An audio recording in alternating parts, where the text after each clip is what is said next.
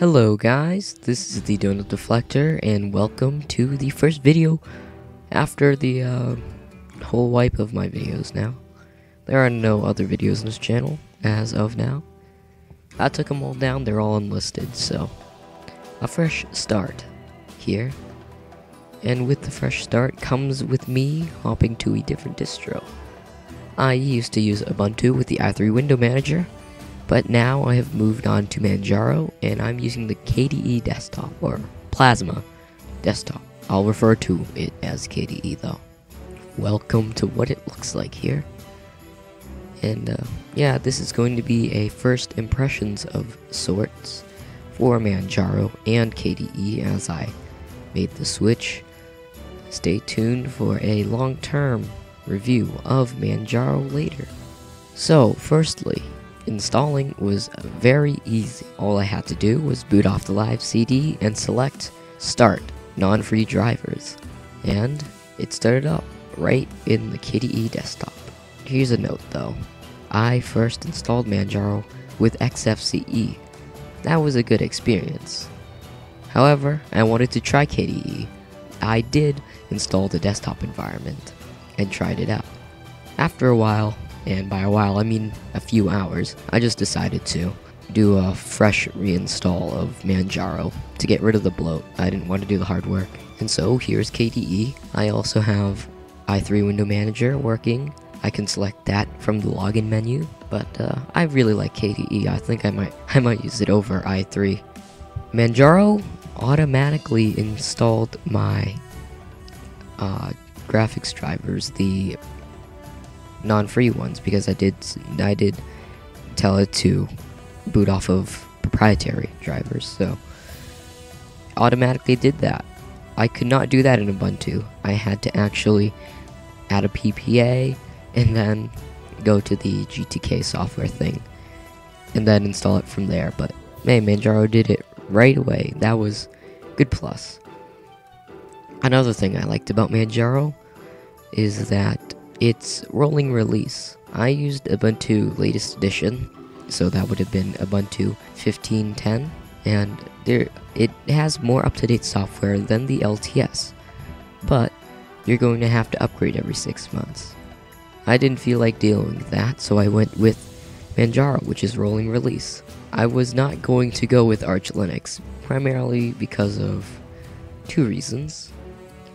It takes more commitment to install, which I don't want to take the time commitment for that. I will install Arch eventually though. That's going to be on my list of projects. That, and it also held back the packages. So the software is more up to date than Ubuntu 15.10, but less up to date than Arch is.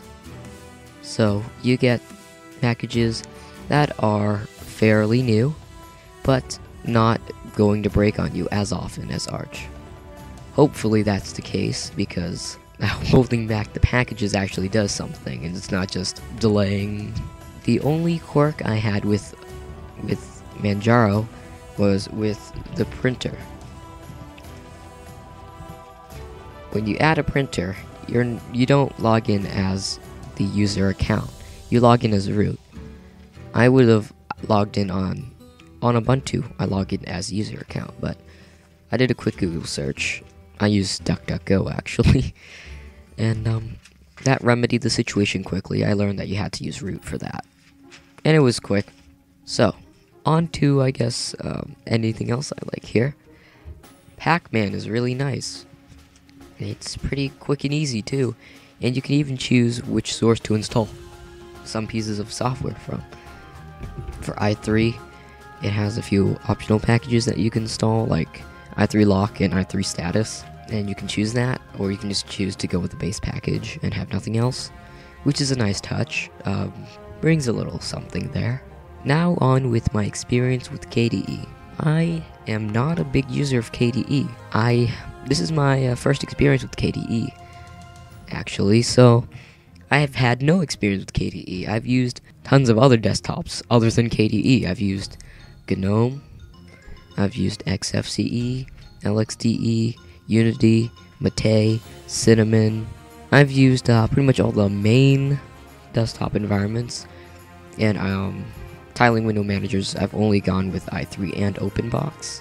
Well, OpenBox is just a Windows manager, and so I've got KDE, and it's really nice. The only problem is the kind of slow animations, but you can fix that easily with whatever you got.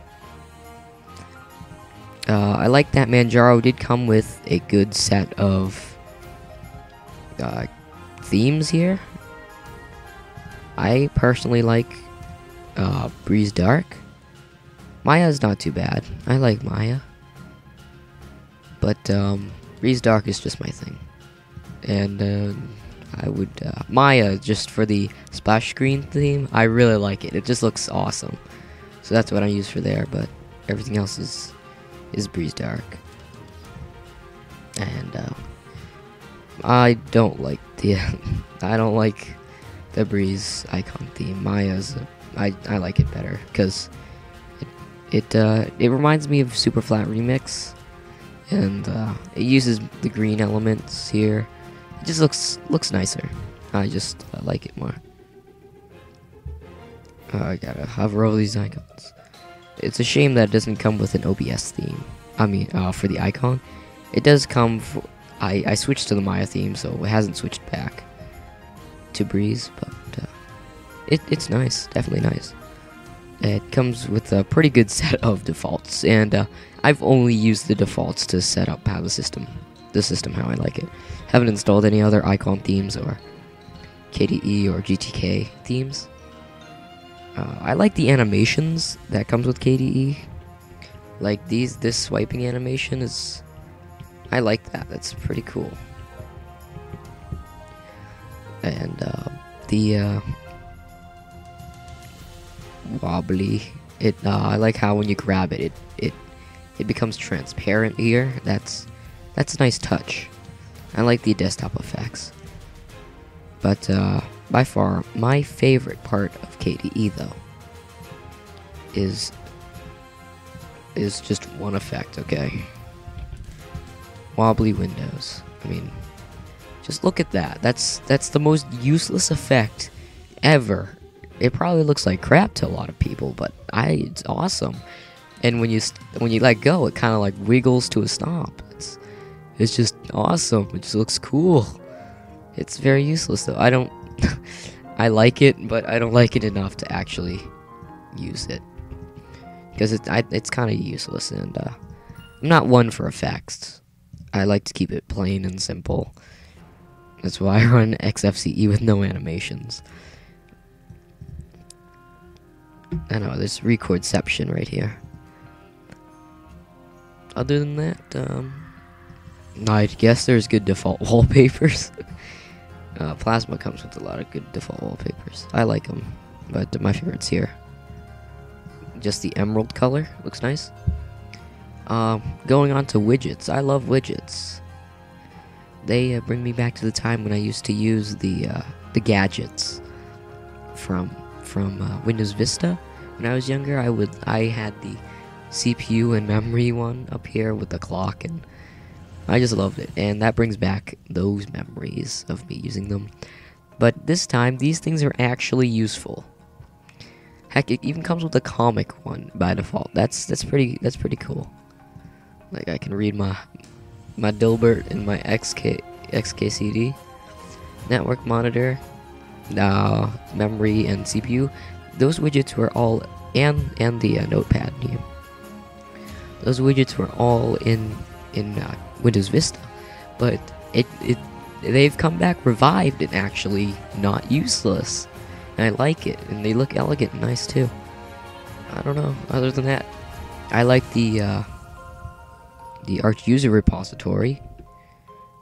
The AUR you can get everything off of there, and if it wasn't in the Manjaro repositories, then you can just get it from the AUR, and that's just awesome.